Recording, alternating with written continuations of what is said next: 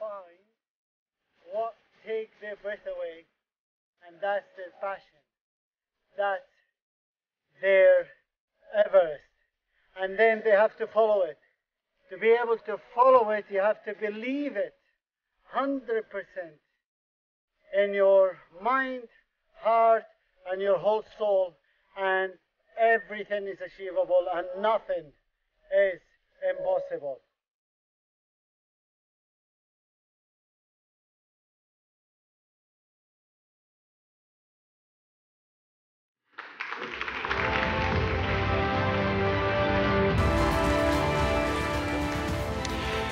مرحبا. قبل ما أبلش هي أول مرة برجع على الكويت من 1990. This is the first time I come back, and the minute I came down the plane and came out of the airport, I had all these flashbacks with the place I was born, and the first flashback is the schools I studied, and then Girgian, Ramadan, and then the most one that is stuck in my mind is in 1982 in Spain, World Cup. Kuwait was playing Czechoslovakia. It was 25th of June, 1982. I was 12 years old. Ahmed Tarabulsi passed the ball to العنبري to فتحي كميل للبلوشي لفيصل لجاسم الدخيل وفيصل الدخيل حط الجول. And I saw my dad, the tears, it was in his eyes, and this is something I will always remember. And it made me feel a sense of pride to belong to a country like Kuwait. Now I go back a little bit with my story. My family have to leave Palestine in 1948 to a refugee camp in Jordan. And then we moved in 1970 to Kuwait, where I was born. When I was 18, I had to leave Kuwait to go back to Jordan. The war happened, and then I finished high school. I always appreciate the greatest education that Kuwait has given me. Now, I couldn't go to university. I had to help my dad. We were 10 children, so I started working as a waiter in different restaurants in Jordan. And then my dream was to go to England to continue my education and help my family. By chance, I meet the Jordanian ambassador brother in London, and he said that his brother is looking for somebody to work in his house to clean and make coffee. 1992, I moved to London to work for the Jordanian ambassador. I worked for 1 year, and then I didn't learn anything. I wanted to learn some English so I could go to university. I left the embassy, and I started working at a restaurant. I had no English, so I had to work in the kitchen. Worked for 5 years washing dishes until I learned how to cook. I saved some money. My strategy was 50% to go to my family, 25% I saved, 25% I will for my living. After 6 years, I saved enough money to go up to Scotland to join Queen Margaret University, and I studied international hospitality and tourist management because my dream is to become a general manager to a 5-star hotel. I studied, and then in the second year, I joined the Sheraton. And by 2004, I became the director of food and beverage manager for Back Lane in London. And then I was moved to Scotland to become the assistant general manager. So I have 1 year, 2 years to become the general manager, and I achieved my dream to travel the world. But all this stopped with the dream I have. I woke up in the middle of the night in 2004. I was totally sweating. I saw myself in the top of the world praying for peace. I wake up, I Google the highest point in the world. I have no idea Everest is the highest point in the world. I never climbed the mountain, never slept in a sleeping bag. The only form of exercise was to go clubbing every weekend and dance my head off. I knew that Everest is not easy. I knew you need the sponsorship. I told all my friends, they thought I was in drugs. I told them I'm not. And I thought I'll come to Jordan to try to get some sponsor. Nobody took me serious. Everyone thought I was mental. And I thought, okay, the best way is to get to the top guy in the country, which is King Abdullah. I go to his website, try to get all the information I want. I contact the Sunday Times, which is a newspaper that he read. I found out from his website. The Sunday Times chief editor used to come at Park Lane with his, some of his people he used to interview. I told him about my dream, and he offered to write an article. He wrote an article, Climbing for Peace. 3 weeks later, I have a phone call from the Royal Palace in Jordan to say that they want to see me. So I went back to Jordan. I saw the king advisors, and they decided to help me. So in 2004, for the first time in April 2004, I go to the mountain. Never slept in a sleeping bag. It's very cold. I hated it. I went to Nepal to do Merabik. I didn't make it up.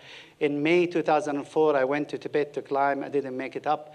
And then the deal was with the Royal Palace, if I go in June 2004 and climb the highest point in North America, they will take me seriously. And I went there in June. I've reached the top of Denali, and everything changed. They start taking me seriously. First time I found out about something called the Seven Summit, which is the highest point in each of the 7 continents. So I started, rather than praying for peace and take the Jordanian flag up to Everest, I'm going to do it to the 7th Summit. I started in Kilimanjaro, then I went to South America to do Aconcagua, and then to Antarctica to do Vincennes Massive, straight to Europe to do Elbrus, and then to Australia to do Cartons Permits. And then, of course, Everest was the highest. 2005, I go to Everest. I didn't make it. I had to turn back from 23,000 feet. Everest is 29,000 feet, so imagine a commercial plane flying in that height. So I had 6,000 feet, but I have to come down. 2007, I go back again. I didn't make it, chest infection, dislocated my ribs, I have to go back again. Now, I couldn't find a sponsor in 2008. I go back to Edinburgh, where I used to live. I sold my flat, my car, and I have 125 pounds in my pocket, which is the 125 pounds I have when I left the embassy. And I went to Everest. I couldn't go with the international mountain guides, so I went with myself, and I took a Sherpa. My aim is to stand in the top at Jordan Independence Day on the 25th of May. I start climbing. Took me 72 days. I got to the top. I made the azan. I prayed. And this is when my dream come true. I had a satellite phone. Thank you. I had a satellite phone. The deal was to call His Majesty from the top. First, I called my mom and my dad, and my dad was really happy, and my mom asked me if I had breakfast. I said, Mom, I'm on top of Everest. And then I tried to call the number they gave me to call His Majesty. Now it's 3:50 a.m. in Jordan. But they said you have to call anytime you arrive. So I called at 3:50 a.m. I said, hello, اسمي مصطفى سلامي. أنا قاعد على قمة بدي أحكي مع جلالة الملك. الزلمة حكى لا حول ولا قوة إلا بالله وسكر he put the phone down. So I tried to call again and again. I called Prince Ali, the king brother, and then we got to the king.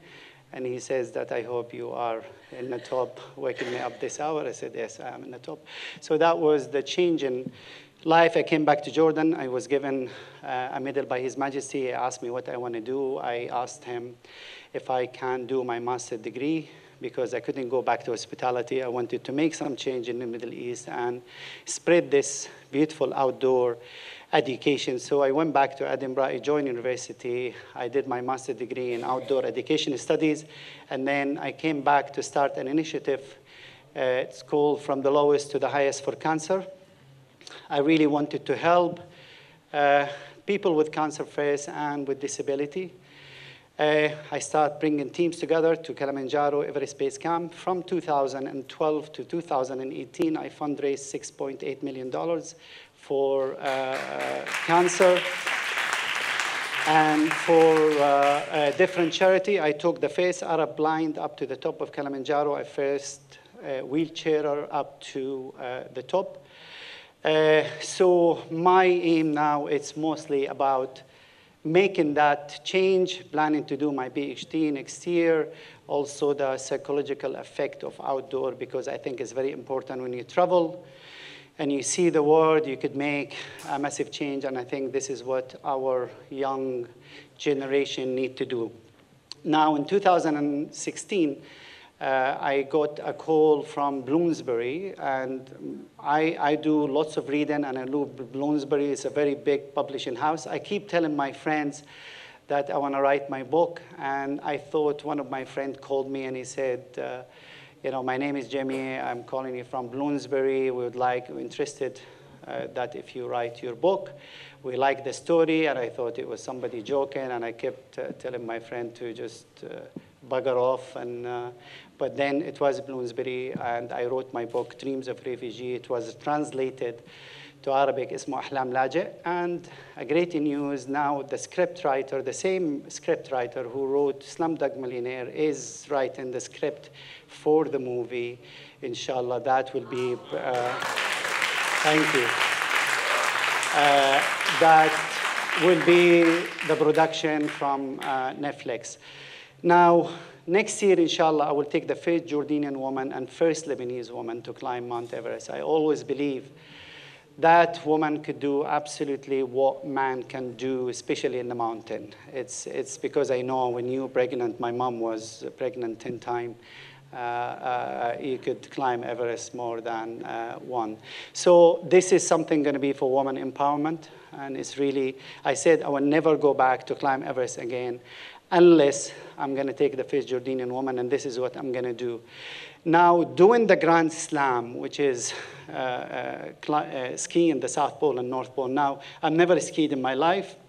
In 2014, I learned how to ski. I went to the North Pole. I did the full distance. I came back, went to the South Pole. I did 65 days in the South Pole. I was sledging behind me 120 kilo. Temperature go down to minus 52, but I have a mission that I was really something that I was always looking in the front, and I knew that this is something I'm going to do. Now, there is two quotes that really affected my life. One from الرازي, and الرازي says that مولد العبقرية هي تلك اللحظة التي يكتشف الإنسان فيها مكائن موهبته مهما كان عمره. And this is something that when you find your passion, you could absolutely conquer the world and you could make a massive change. But that change will never happen unless you change what's in yourself. Now, I learned so much from this mountain, and to come back and make a change in the Middle East. Next year, inshallah, in February, we'll have the first children's story. I'm writing 7 children's stories. The first children's story is going to come out in February. It's going to be in Arabic. Each children's story will have something about the mountain, Everest. Each children's story will have something about religion, Buddhism, Hinduism, Christianity in a very subtle way, so our kids will learn, because this is something really important. Every story will have a scholar, Razi, Ibn Sina, Fairuz, Mahmoud Darwish, something that we are so proud of. And hopefully this will make a little change on our kids. Now, I believe that every one of us have an Everest in their life. And your Everest could be your husband, your wife, it could be your education, it could be a mountain. And I think we could achieve that by believing in ourselves. The belief in the self, I think, is the first step, because if you believe in self, everyone around you will believe in you. And last things, I did find God in the mountain, because I think the mountain is the most peaceful, spiritual place you can. And I always remember Al-Ghazali with a beautiful quote about religion. He says that, لا أدري لماذا لا يطير العباد إلى ربهم على أجنحة من الشوق بدلا أن يساقوا إليه بصياط من الرهبة. إن الجهل بالله ودينه هو علة هذا الشعور البارد، أو علة هذا الشعور النافر في المعنى الصحيح. لا أحد أحن ولا أبر على عبده من الله عز وجل. You could be absolutely wherever God is in your heart, I was in Austria doing some training. It was Friday. There is no mosque. I went to a church. I sat down for 1 hour. I prayed, and I came out because this is the house of God. It doesn't matter what everyone believes and how you believe it. It's all in the heart. I have 4 children. My wife is Catholic. I'm a Muslim. She practices a religion. I practice my religion. The kids experience both of our religion. They will grow up to decide what they're going to do. That's the fundamental. And I think that's, today, just listening to about the Middle East and what's happening and stuff, I look forward and I tell you that there is something great that's coming to our region. I think if you look to the French Revolution and British Revolution, it takes hundreds of years to where they come. We go in very fast, and I think the change is happening. We just need to be very positive. Politics is politics. We're not going to ever understand it, but there is a breakthrough, and there is the change is coming. The only things we need to do is to tell our children that you need to make the change, and you have to start with yourself first, and that's how we're going to do it. And I hope every one of you will achieve your Everest. And last things, I want to thank Ricardo. Ricardo, one of my inspiration, because I think what he's doing in the past 10 years is really bringing all this amazing, beautiful, great story to us to see it, because we didn't know much about it. And I think with Tag Mind, I think that will make a revolution in the Middle East that will change people's mind and lots of stuff. I would like to give you my book. I put it here. I have a big pocket. Dreams of a Refugee. I'll give you my book, and I'm going to give you something else from the Himalaya, which is a prayer flag from Tibet. So it's all in my pocket. Let's see. So this is a prayer flag from Tibet. They put it up in the mountain, and you just put it through the windows. There is lots of prayer in there to bless your house and bless you and your family. And thank you so much for inviting me here. Can I ask my wife if she accepts? Yeah, of course. Thank you very much. Thank you.